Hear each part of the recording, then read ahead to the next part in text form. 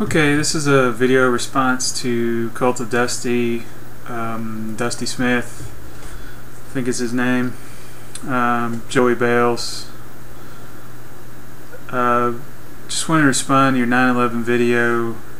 For the most part, I think everybody that replies back to you is going to be saying that you're unpatriotic and blah blah blah, this and that, and evil, and you know, I'm sure you're going to get a lot of flack for that video. So I'm not going to give you as much flack for that video, but I do kind of think you miss a little bit of the point of remembering 9/11.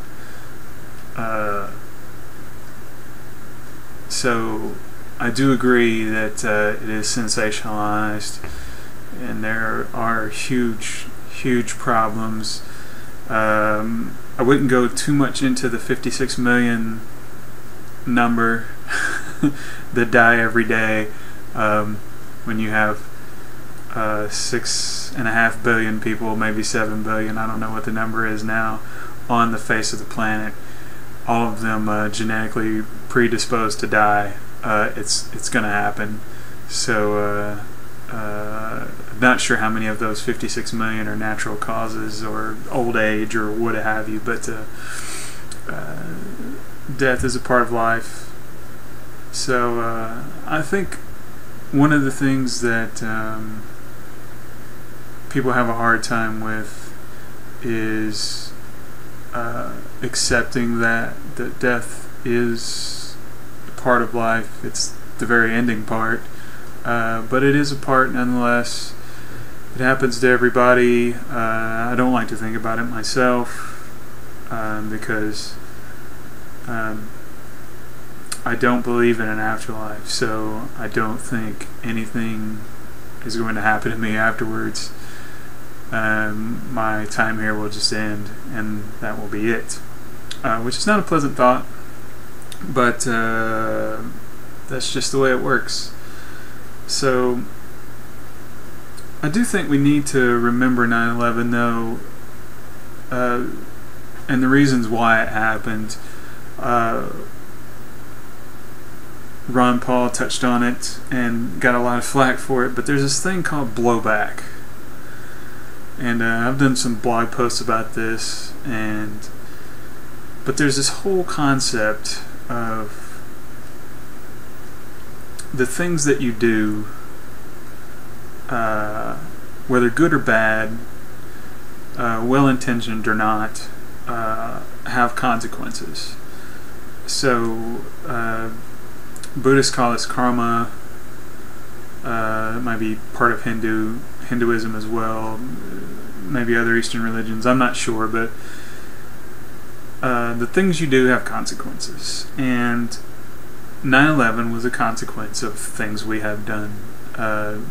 People we have involved ourselves with that we should not have involved ourselves with, people that we have empowered that we should not have empowered. So, for example, Osama bin Laden and the Taliban and everybody in Afghanistan that is against us was once with us.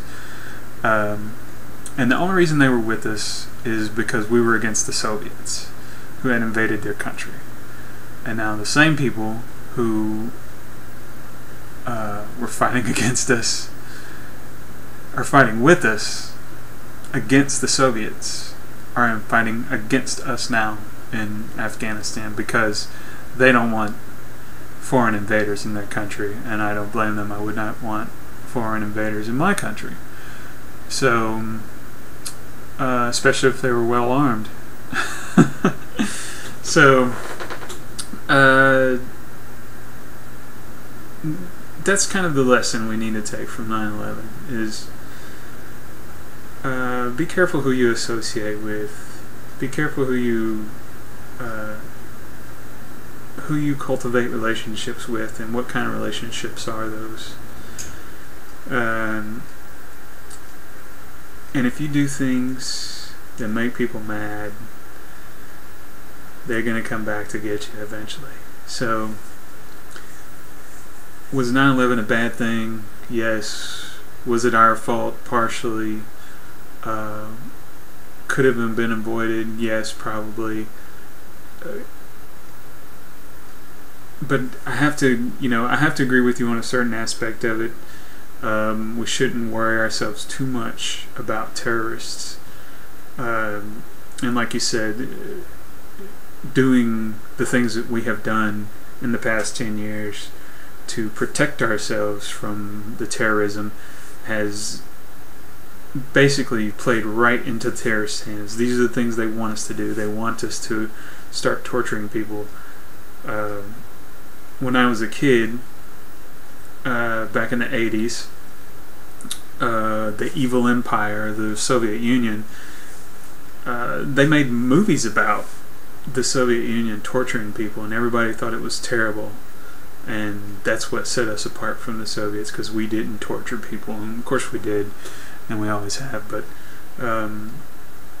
now you find much more public support for things like torture and rendition and lots of other things that we shouldn't be involving ourselves with, because these are the things that caused 9/11 in the first place. I mean, if you go over to a country and seize part of their population, even if it's a small portion, and put them in a prison like Guantanamo and keep them locked up there without a trial, torturing them, and expect to not be ridiculed for that, and expect for people not to be angry about that, because everybody's got a family member. And while I would not react in the way that certain people have reacted, I would not fly a plane into a building for just about any reason that I can think of. I can't think of a reason why I would fly a plane into a building full of people, but some people will. And when you kind of mesh the fundamentalist religious outlook on life with extreme poverty and kind of a already built-in hatred of the United States, you're asking for trouble. So I think that in the future we should remember 9/11 and try to do some things differently. Try to interact with the world in a way so that people would not be mad enough at us to fly planes into a building. And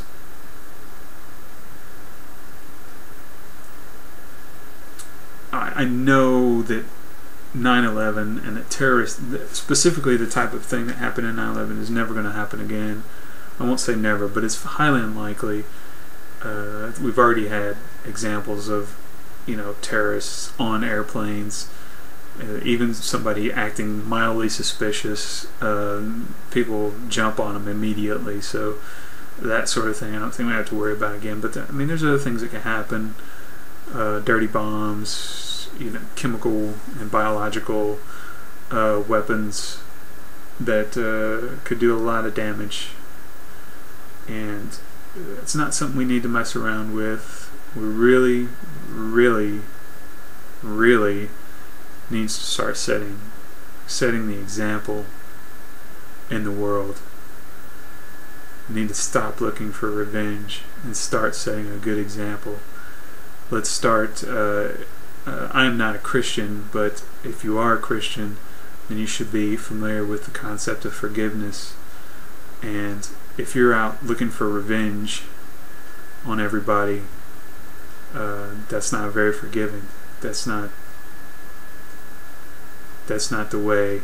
I think that your religion should be pointing itself, because that makes you no better than the religious fundamentalists on the other side. That's their attitude. So, Dusty, I agree with you on certain points. I agree that the sensationalism of it, the constant reminders, the constant fear of it has gone way, way, way too far. But at the same time, it's not something we should just forget. And I don't think that's what you intended with your video, but I just wanted to make that point clear. We shouldn't forget it, and that we should learn lessons from it, and we should remind ourselves every once in a while of what it was, what happened, and try to live our lives in a better way. So, peace out. See you next time.